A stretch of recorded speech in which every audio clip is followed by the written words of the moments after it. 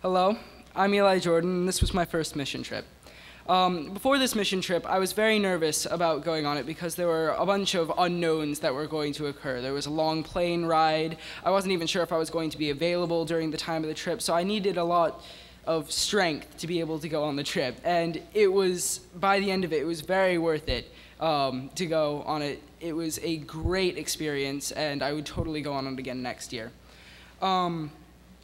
There were a lot of experiences that we had over the course of the trip through siding houses and going to the Dakota Mart. But my favorite one, the one that stood out to me the most, was the night we took a trip to the Sweat Lodge, and we saw all of the different traditions that they had there. So they had this big fire pit. There were rocks, and they heated up the rocks until they were red hot, and then they'd put them into this little hut that was covered in tarps, and then they'd pour water on them, and that was how they'd create this steam to make you sweat in the Sweat Lodge. And I thought that was a really interesting kind of program, if you will, watching them and explaining that to all of us. So that was my favorite just experience throughout the trip. And we also saw God a lot throughout the trip, and there's other examples later, but my favorite example of where we saw God was in a McDonald's. We were eating dinner, and we had just started to finish up when a lady walked up to us, and she asked us, "Are you guys on a mission trip?" Because we were all wearing our bright orange shirts on our way down there, and evidently you can see. And she asked us, "Are you on a mission trip?" Because she explained she had gone on previous mission trips with her family, and she knew how much it meant to other people to go out and help them, and how much it helped them out, and how much it meant to us when we went out there. So she wanted to thank us, so she gave us $20 and asked us to go buy ice cream as a dessert. And it was just a great experience, and for any kids in the audience, I would really encourage you to go ahead and go on the mission trips in the following years when you're old enough to, because it's very worth it and it's a lot of fun. Thank you.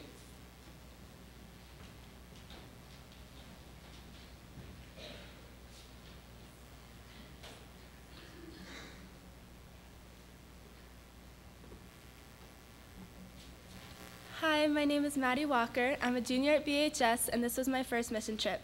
First, I'd just like to say thank you to Pastor Jen, all the chaperones, and everyone else who helped to make this trip possible.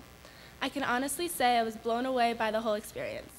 Going into the week, I didn't entirely know what to expect. Some of my friends have participated in it in the past, and they've tried to explain it to me, but it's truly not an easy experience to put into words. I made friends with people who I've merely passed in the hallway for the last few years.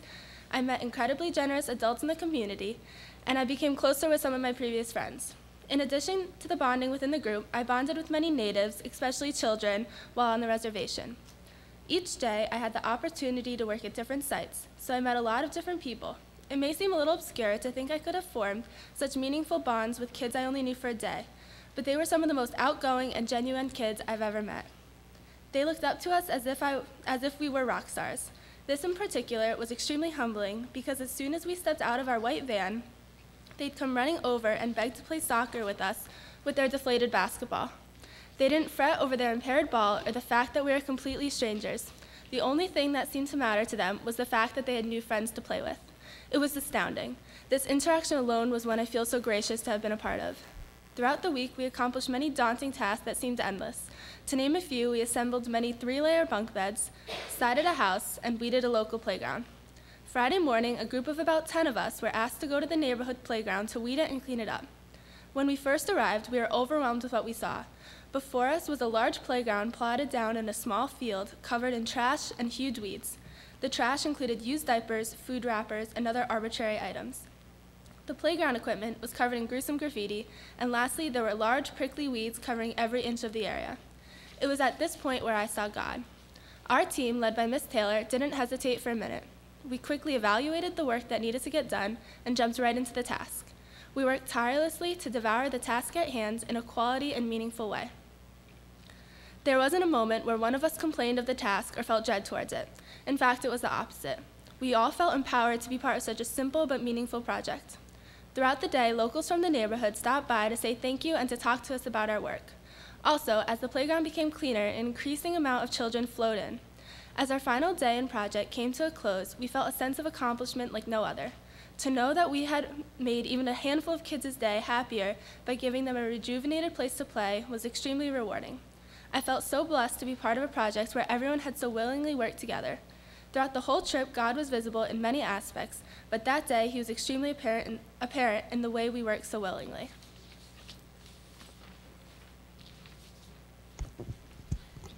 Hi, my name is Sarah Lyon.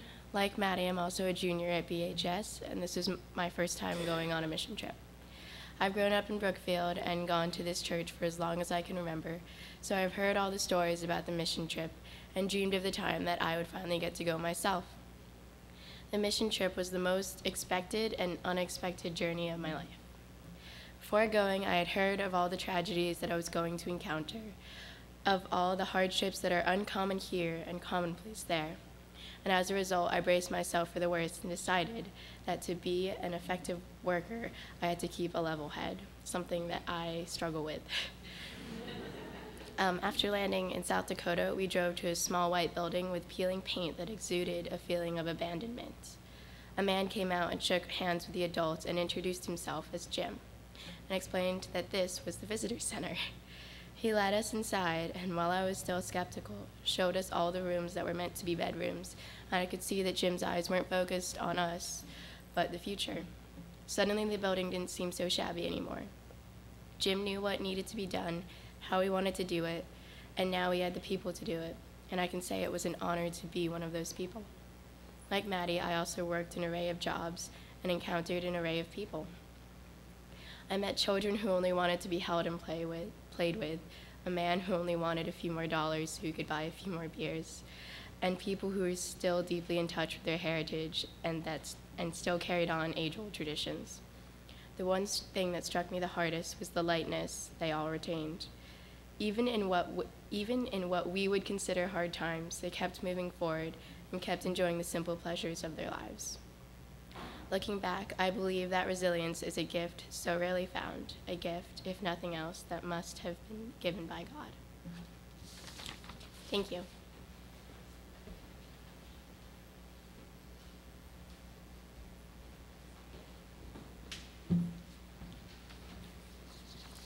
Hi, I'm Maddie Honeyford. And I'm Emma Janopoulos, and we're both seniors at Brookfield High School. And this summer we went on our third mission trip with the Congregational Church. Going into this year's trip, I had a lot of initial notions about what this expedition would be like, because we had a team go to South Dakota just a few years ago. Like every mission trip, I was prepared for direct exposure to a culture that was so greatly different from the lives we were leaving in Brookfield. Driving through the shockingly flat and cornfield land into Fort Thompson, the first thing I noticed were all the people walking around on their roads. There was a small old church, houses scattered throughout the town, a casino, and of course the illustrious Dakota Mart. What I thought would be a scrappy, worn collection of houses was actually much more similar to my concept of a normal town, but so far from perfect. By the end of the week, the stray dogs and walking citizens could recognize our huge cars that usually traveled in numbers. In the words of Jim, the Fort Thompson Habitat for Humanity director, everyone knows you're here. We had several main projects, including fixing the volunteer center so that it was actually able to house people, cleaning the church we stayed at, cleaning the playground, and of course setting a house for a single dad and his 2 children. Each time we went back to the house project, the group of kids who lived near the house never failed to make several appearances throughout the day, asking for piggybacks or to have their hair braided. At night, there was usually always some kind of activity planned for us. I think I can speak for everyone when I say that we became so fascinated with their culture. We saw their dances, heard their songs, and spent hours learning about the sweat lodge and other ceremonies that make up not only their history, but every aspect of their spirituality. The most amazing worksite to be a part of was the Habitat for Humanity home. It was located at the end of a row of Habitat homes that were each built in exactly the same fashion. Our task for the week was to side the home.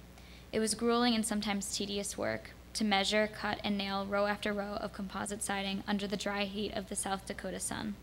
What broke the monotony were the children.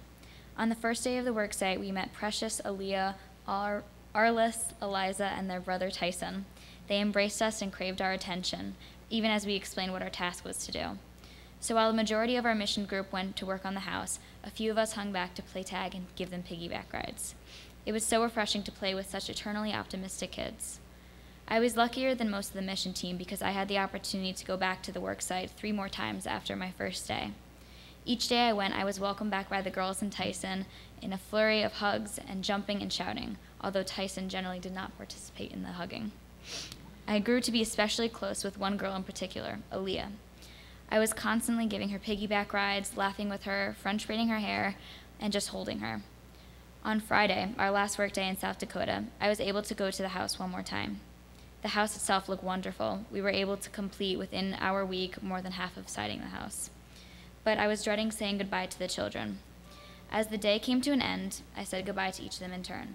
And then it was time to say goodbye to Aaliyah. I gave her a big hug and told her she was a very special person and I would always remember her.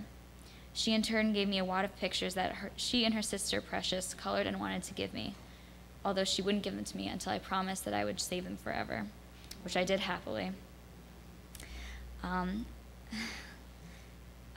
I saw her briefly once more after this heart-wrenching goodbye as my group went to pick up the mission group working at the playground. Although we did not speak, and I don't think she noticed my presence, my last memory of Aaliyah was her playing and laughing with her brothers and sisters in the dust and dirt of the South Dakota land.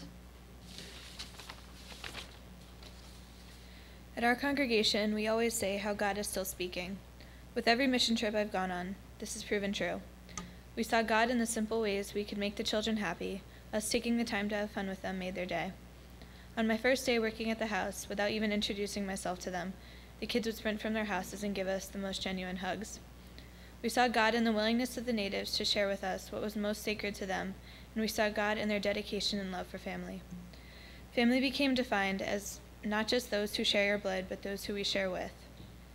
Mitakuye Oyasin, the motto of Lakota culture, means all are related.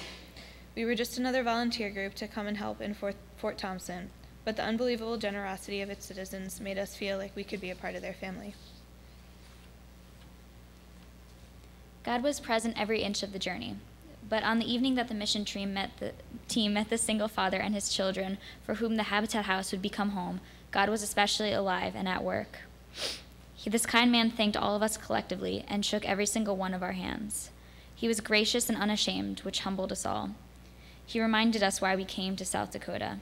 We came to change lives for the better and give a community a sense of hope for their existence among the poverty and desperation their nation had suffered. God taught us once more that to love our neighbors and to walk always with hope and happiness is the single greatest thing that we can do on the road to making our world a better place.